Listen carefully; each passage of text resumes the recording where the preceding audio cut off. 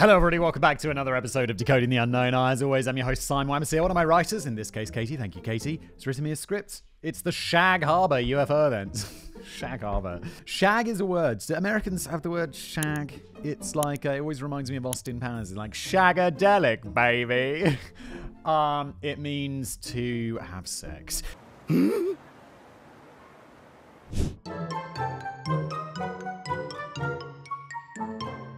Before we get started, I just wanted to get this out of the way. The name of the place that we're going to talk about today is Shag Harbour. While it's supposedly named after a bird, it's still pretty funny to anyone who's over 10. So shag. Is it less funny now? Probably not, but at least we tried. Actually, this reminded me of a photo from a long time ago. I went to Hilton Head in South Carolina and took a photo of a poster advertising Friday Shag Night, 5 to 10 p.m. Is this it? What? Unfortunately, he left on Friday morning, so he didn't get to experience it. I assume it was referring to the Carolina Shag, a dance, and not some local orgy, although I guess I'll never find out now. Yeah, I'll be like, Shag Night.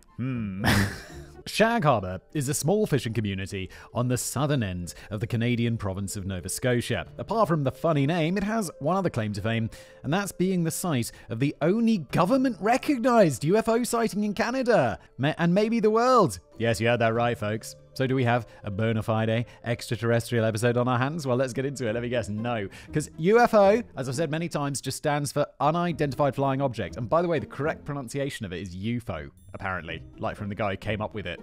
But let's not do that because it's wrong. It just means that the government were like, yeah, it's maybe it was an American spy plane or whatever, and the Canadians like, we don't know what that is, and so it's a UFO. Boom, done, easy, episode done. No, not really. We got many pages left to go.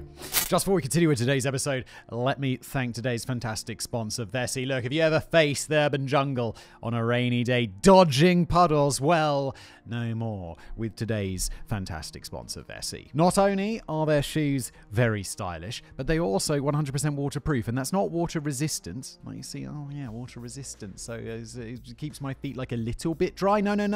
Vessi's are waterproof using something called Dymatex. So basically up until here, they've even got this little seal in here. So water can come like all the way up here and your feet will remain totally dry. And so yeah, no chance for puddles. They've got a bunch of different shoes. This is the Alta. I recently wore this on a trip to Iceland, and when it snows outside, I put these bad boys on. They've got this fantastic sort of like wool, but I know these are vegan, so I guess wool can be used?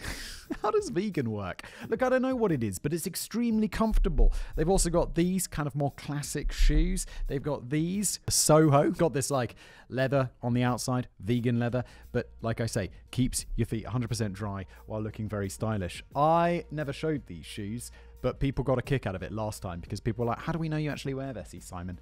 Because I wore these for 2 years and the bottoms are extremely worn. They are still waterproof.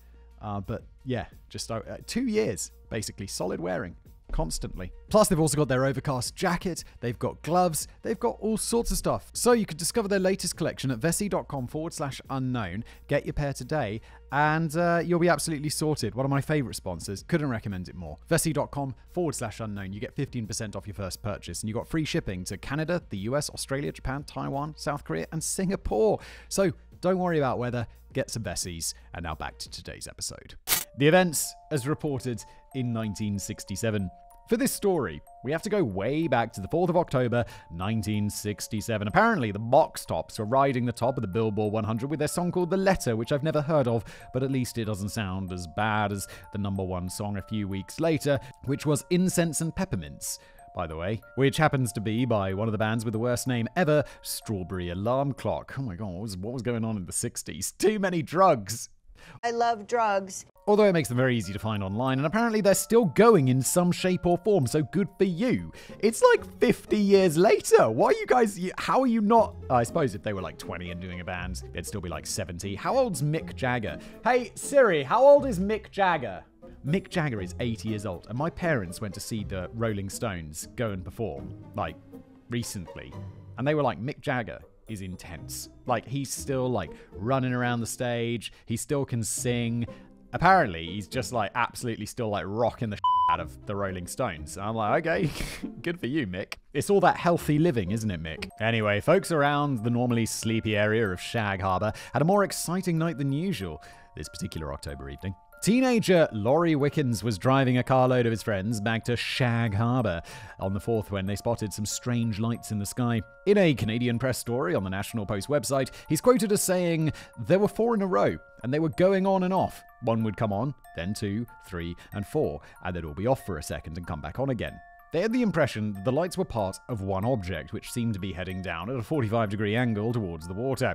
They couldn't see exactly what happened next, as the curves on the road that they were driving on meant that the object went out of view for a short time, but Wickens and other passengers reported hearing a whooshing or whistling noise. When they could see it again, or where they thought the trajectory of the object was headed, there was a large yellow light floating on the water. Sure that they had witnessed a plane ditching into the sea, the teens drove to find a phone box and called the RCMP, the Royal Canadian Mounted Police, Canada's National Police Service. Oh! I can't believe I'm just finding this out now, but I always thought like the RCMP, like the Mounties, the police on horses, was just like a special branch of like the police for like crowd control or something, you know, when police get on horses, that kind of. Apparently it's just like the National Police Service. They're not all on horses though, right? That's just that, it's gotta just be the name. Every police officer has a horse. At about the same time, another car with a couple of teens in it also spotted 4 or 5 glowing lights headed down at the same 45-degree angle. One of these teens, Norm Smith, also later reported hearing the whistling sound. He could still see the lights by the time he got home, and also fearing that there was an aircraft in distress, Smith, his dad, and his uncle rushed down to Shag Harbour to see if they could help. The RCMP officer who took Laurie Wickens' call was initially skeptical about the teen's report of a possible plane crash, but as more calls started to come in from at least 7 other people also speaking of the whistling noise and the yellow-orange lights, he decided to start taking it seriously. Why would you not take it seriously? Who's like, as a prank call, I'm just pranking the police that there's been a plane crash. Why would you do that? I mean, I'm sure some psychos do, but it's like, just take it seriously. It's a plane crash. Just like, I don't know, there's probably a button you can press that'll contact like air traffic control or whatever. I mean, like, guys, what's up? Any planes gone missing? Any crashes into the sea? Can I wrap this one up or, tell me? The crowd started to grow as people got curious about what all the commotion was, and they all witnessed a yellow light floating about 200 meters off the shore, which seemed to be part of an object about 60 feet or 18 meters across. The light then seemed to dim and slip under the water at about 11:20 p.m. and disappear. Shortly after the light vanished, a search and rescue attempt was made. The RCMP officers, the Smith family, and other volunteers headed out to the apparent crash site in 2 fishing boats, trying to see if there were any survivors. They didn't find debris, bodies, or any other evidence of a crashed plane. What they did find, however, was a large swath of thick yellow foam on the surface of the water, judged to cover an area of about 80 feet by half a mile, or about 25 by 800 meters. That's very large. It was thick, glistening, and smelled of sulfur. None of the fishermen had ever seen anything like it, and it wasn't just oil or fuel. A couple more local boats joined the search, with the Coast Guard arriving at about midnight. The initial search was called off at 4 a.m. on the 5th of October. During this time, the RCC, or Rescue Coordination Center in Halifax, had been contacted for any information on missing aircraft in the area. As the hours went by, it was confirmed that there were no missing commercial, domestic, or military aircraft, and the RCMP officers were also pretty sure that there hadn't been a plane crash, as the area was not very deep, and they would have been sure to have found some debris after hours of searching. By 10:30 a.m., on the 5th of October, the mystery object was being referred to as a UFO by the Rescue Coordination Center, which is entirely accurate, because it's like, well, we don't know what it is, so it's unidentified. Was it flying? Yes. Isn't it an object? Well, that's an easy one. It's a UFO. That doesn't mean it's aliens. The search resumed on the 6th of October, bolstered by a team of divers, and according to a slightly dubious-sounding website, RoswellProof.com, quote, yeah, RoswellProof.com, it's like, it's going to be biased. Quoting them, though, by the process of elimination, RCMP, RCC, and the Air Desk in Ottawa were all now tagging the object as a UFO. Now, yes, this website name does sound a bit biased, but, well, this is actually what happens. Well, good for you, RoswellTruth.com. Proof.com, sorry. As it was the authorities and government departments that first started bandying the UFO label around, and not the people who saw it from their homes, cars, or boats. This added an extra layer of credibility to the event. A memo between departments said, quote, "A preliminary investigation has been carried out by the Rescue Coordination Center in Halifax. It has been determined that this UFO sighting was not caused by a flare, float, aircraft, or in fact any known object." On the 7th of October, the Chronicle Herald ran a front page piece with the headline stating, "Could be something concrete in Shag Harbour UFO. RCF continues search today." I love reading. I don't know why I like reading the old newspaper announcers. Like, "Could be something concrete in Shag Harbour UFO." Like, why do they all speak so weird? The RCAF is the Royal Canadian Air Force, by the way. Oh, okay, Royal Canadian Air. That makes sense. Yeah, we have the RAF in the UK, which is the Royal Air Force. RUCAF would have it if it's the Royal United Kingdom Air Force, which is unnecessary because we know what the RAF is. Other news articles soon followed with titles such as, "There is something down there." The search was eventually halted on the 9th of October 1967, with the Navy being quoted in the Chronicle Herald as having found not a trace, not a clue, not a bit of anything. Mysterious, eh? As Don Ledger, co-author of Dark Object, puts it, something came out of the sky and went into the water at Shag Harbour, and nobody knew what it was. Well, Don, bang on. I mean, yes, everyone's correct. It's UFOs, it's mysterious objects, and I don't know who's like, it's aliens, rather than like, oh, it's classified military aircraft. Or something like that, or a weather balloon, or something, because it's just much more likely to be that, like infinitely more likely. Other corroborating events. It wasn't just those handful of people around Shag Harbour that witnessed these lights. Calls and reports to various organisations around Nova Scotia that night and in the days that followed the supposed crash created a fuller timeline of the events. Here are just a few examples. At 7:15 p.m. on the 4th, Air Canada Flight 305 was flying from Halifax to Toronto through clear skies. Captain Pierre Charbonneau and co-pilot Robert Ralph both saw a well-lit rectangular object flying on a parallel course to them, with what looked like a string of smaller lights trailing behind it. They then saw an apparent explosion followed by another, with one glowing cloud heading east, while the smaller lights seemed to act independently around the area of the first explosion. Both pilots allegedly provided full written reports of this incident. At around 9 p.m, fishermen on the MV Nickerson contacted the Halifax harbour master to inquire about some weird objects that had shown up on their radar. They reported red flashing lights in the shape of a large box that would flash so brightly as to leave an afterimage. Eventually, only one light remained that flew straight up in the air, went over the fishing boat, and headed in the direction of Shag Harbour. There were apparently no naval exercises going on at the time. Yes, but I mean, for the government to be like there were no naval exercises, well, let's assume that's the Canadian government, right? And even if it was the Canadians conducting, like, secret tests, they're going to be like, nope, nothing was happening. Definitely not a crash of an experimental aircraft, and anyone who was in the aircraft died in a training exercise. And that's just assuming it was Canada. If it's the Americans, they're going to be even more silent, because they're probably, like, illegally, or I suppose they're allies, or whatever, but, like, flying experimental aircraft, because America's right next door, and they got loads of experimental aircraft and cool so they're not going to admit to it. They're just going to be like, nope, nothing happened. At 10 p.m. in Dartmouth, Nova Scotia, 12-year-old Chris Stiles saw a large, round, glowing object heading along the harbour. He rushed out of his house with some binoculars to investigate, and saw that it was about 50 to 60 feet, or 15 to 18 meters in diameter. It came within about 100 feet or 30 meters of the shoreline before Chris got really scared and ran home. His grandfather called him the next day to tell him about the incident at Shag Harbour, which was about 150 miles away, and Chris realized that he might have seen the same phenomenon. At about 10:30 p.m. in Masons Beach, Nova Scotia, Will Eisner spotted 3 lights in a triangle formation. As they didn't move for a while, and he was a photographer, he managed to take a 5-minute exposure of the lights before they eventually disappeared. It shows some streaks of red light and some static lights, a large purple one with a bluish outline, a medium-sized red one, and a small, clear, bright orange one. The red streak, you'll see it on the screen now. I'm also looking at it out on my documents. It's just some blurry... It's just never that convincing, is it? The photographs, you're like, it could be anything. It could be anything. The red streaks are explained as stars due to the movement of the planet during the exposure time. The static lights couldn't be planes or helicopters, for example, as they wouldn't have been able to remain stationary for the amount of time that the camera took without appearing far more blurry. The photo was taken about an hour before the reported crash at Shag Harbour, and while some people, such as Dark Object co-author Don Ledger, don't necessarily believe it was the object witnessed falling toward the water later that night, it does prove to him at least that there were other unexplained lights in the sky that night. Exactly a week later, another strange sight was witnessed not far from the Shag Harbour area by the Cameron family. Here's the report that was submitted to the RCMP at the time. To quote, "Light in straight line, southeast direction, and 45-degree angle. No form seen. Estimated spread of light to be 50 to 60 feet.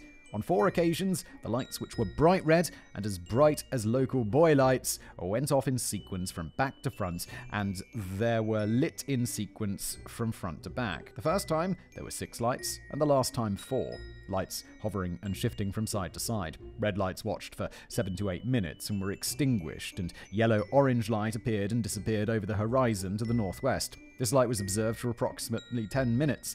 All persons sober and appear to be sincere. Sighting also reported to RAF Bacaro. Understand, Bacaro radar, negative.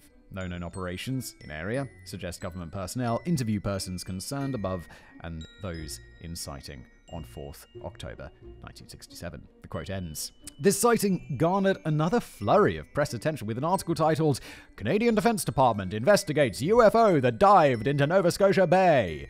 This appeared shortly after, but as nothing was found, the interest in the Shag Harbour UFO soon died away and was more or less forgotten, until one day, 25 years later, when one of the original witnesses was all grown up and started to do some digging. Later revelations. Remember Chris Stiles? Nope.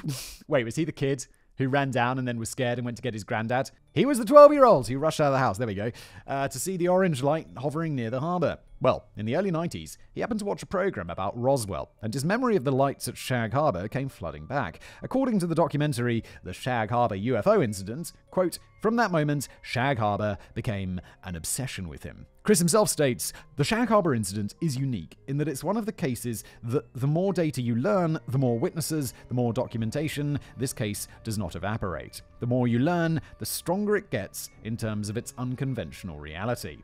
The quote ends. Now, once his investigation had got underway, Stiles was joined by Don Ledger, who was also interested in the case, although in a slightly more pragmatic way. Stiles went to the Canadian National Archives to search old military records and found a cache of UFO sightings on microfilm dating back to the 1940s. He also found old telex communications between Ottawa and Nova Scotia, telex basically being text messages sent over an exchange and printed out at the other ends. Oh, is this like what people did before telephones?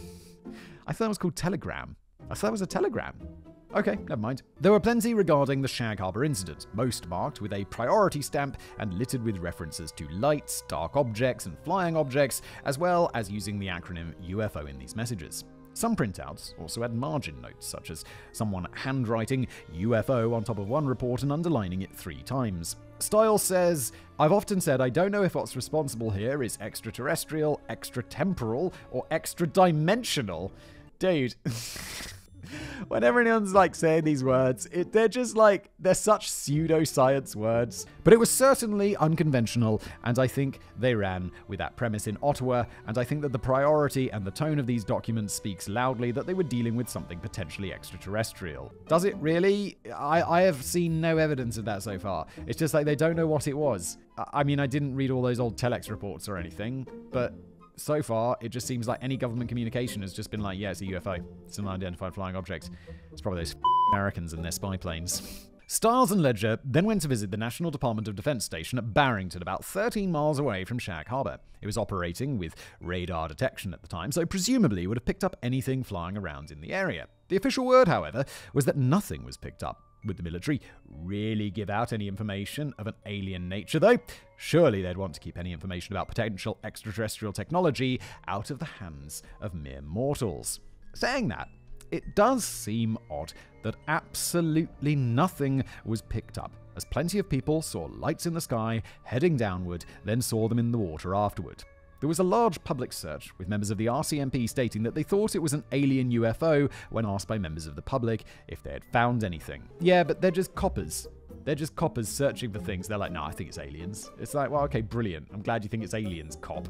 But that doesn't mean anything. That something was there doesn't appear to be in doubt. They just didn't find anything afterwards. Or they said they didn't find anything. Checking into the story, 25 years on, Stiles found an apparent whistleblower from Barrington who said that the radar had picked up something that night, but they'd all been sworn to secrecy. Apparently, whatever the object was had entered the airspace in northwestern Canada and wobbled through the atmosphere before eventually crash landing in Shag Harbour.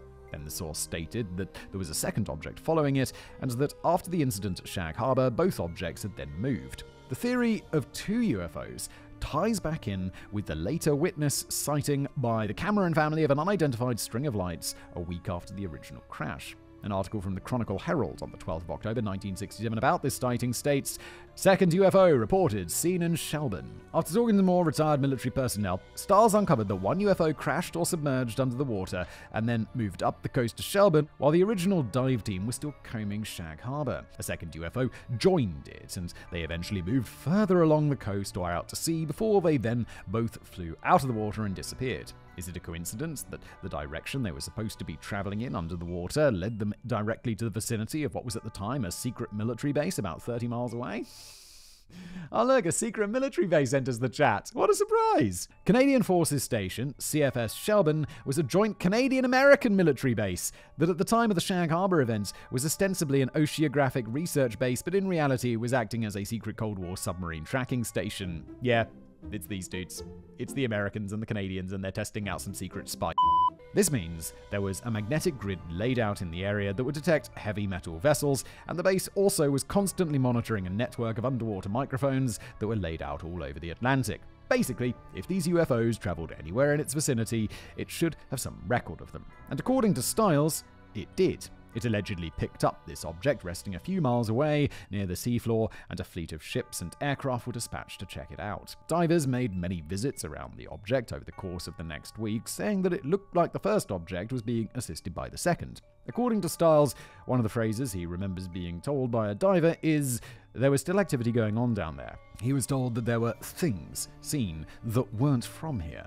This particular source felt uneasy giving away any more information, as he wasn't supposed to talk about it. Don Ledger said that they had talked to other people involved who had also said that they did not wish to be filmed or identified, as they were wary of some sort of reprisal. Some of the military personnel involved were under the impression that they were monitoring a Soviet submarine, but others were adamant that it was nothing they'd seen before. At the end of the week-long vigil, the real Soviet sub entered the picture, causing the ships to reconfigure.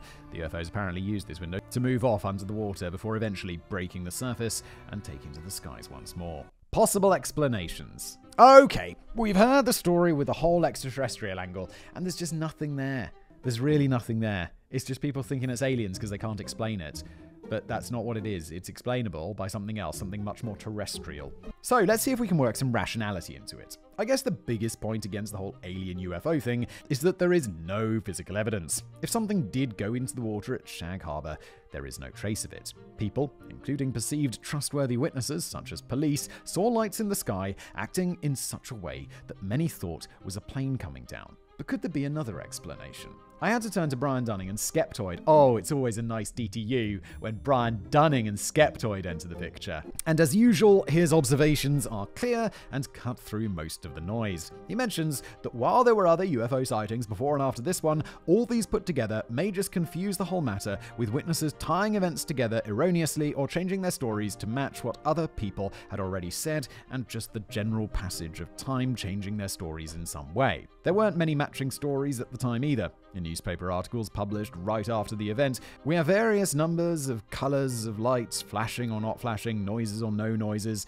As Dunning puts it on Skeptoid.com, quoting, "A pair of teens reported 3 reddish-orange lights descending, each appearing in order, forming a line declining at about 45 degrees, but then their car drove out of view. 4 other teens saw the same thing, but got the number 4 instead of 3 and called them yellow or white and watched them descend gracefully all the way down to the water. One of these said he remembered them turn off and back on, but the others did not. One person said he heard them making a whistling noise, the others did not. Another person said that they heard a loud noise when they hit the water, but nobody else reported this either." So all we can say from taking these witness accounts as a whole is that a small number of bright lights were seen to descend toward the water, where one remained floating for a short time. The quote ends. Now, this already seems to take the wind out of E.T.'s sails, but let's carry on. The wind was never in E.T.'s sails! The only tangible thing that the UFO did leave behind was this weird yellow foam, although none of it was apparently tested, or the results were never made public, so we don't know what it was. Was this even related to the lights, though? Again, according to Dunning, the light that a few people had seen floating became connected with the foam reported by a fisherman later that night, and now accounts read that they saw the floating light moving around, leaving yellow foam. In fact, nobody reported seeing this at the time. Yeah, the yellow foam is just like nasty, like, sea scum or whatever, you know? You get that, like, weird... You sometimes get this, like in the corner of a harbour or whatever. You get this, like, weird foamy shit. It's like, ugh, what is that?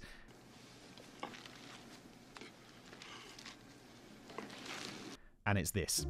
So, time changes, everyone's story, and their memories of the event. So, how about the later stuff relating to 2 UFOs hanging out near a secret submarine detection base for repairs? While this seems like a great ending to the story, the whole thing seems to be a bit suspect. Why didn't anyone do very much if they were observing them for a week? If the divers were placing microphones and cameras, as one said they were, was any footage recovered? Why did the UFOs decide to head there in particular? Is there any proof that this whole bit even happened? While Chris Sykes and Don Ledger present this whole epilogue to the Shag Harbour event in their book Dark Objects, the world's only government-documented UFO crash, there is no actual evidence that any of it happened. They allegedly talked to military personnel that were allegedly there at the time, but handily none of those sources wanted to be identified and only spoke around the event, not elaborating on the things that they'd seen. Is the Canadian government so threatening that even 25 years later, all the people involved were still afraid to speak out about it? Basically, because of a lack of clarity around these sources and the events at Shelburne, we can't say for sure if this entire section was just made up or not. So, do we have any idea for what people might have been seeing that night? And one of the obvious candidates would be some kind of military experiment. Yes, however, Dunning blasts that theory straight out of the sky. Nice! He says, this has always been a terrible explanation. Oh no! It might be a terrible explanation, Brian, but it's still infinitely more likely than aliens, as it fails at plain logic on at least 2 points. First, top-secret military aircraft have never been flown in plain view of civilians at low altitude, directly over population centers far from test facilities, and there's every reason to believe that this would never be done. Second, flying sources or rows of lights reported by UFO witnesses have never corresponded to the properties of any military aircraft, so there's no logic that can support such a match. I agree with Brian, but I'm also like, yeah, secret military aircraft, that they're secret though. You don't know about them. Top secret. Maybe it was. Maybe they did have this. I mean, I don't think so. I imagine there's something. Like, I imagine there's another simpler explanation. Let's see what it is. Well, color me sheepish, Mr. Dunning, as that's usually my go-to explanation for all UFO stuff covered on this channel so far. I'll bear it in mind for future episodes. Yeah, but it's still more reasonable than aliens, because experimental secret military tech exists. Aliens visiting Earth doesn't. Could it have been some sort of atmospheric event like a meteor exploding or a meteor shower or something? The lights and angles might match up, but you would have thought that with all the first-hand witnesses there, someone would have thought of this possibility, and most people were convinced they were looking at some kind of craft, not a shooting star or whatever. A good candidate might be military flares. Yes, I know the memo said it was determined this UFO sighting had not been caused by a flare, amongst other things, but it does not say how they determined this. Maybe it wasn't the military dropping them, maybe it was a mistake, a different country doing it, or just a random group of kids. 1967 was not only the swinging 60s, it was also right in the middle of the Cold War and the space race. 1960s, there's got to be so much secret shit flying around. We know there was, because a lot of it's been declassified. But there's probably still stuff that was going on that we just don't know about.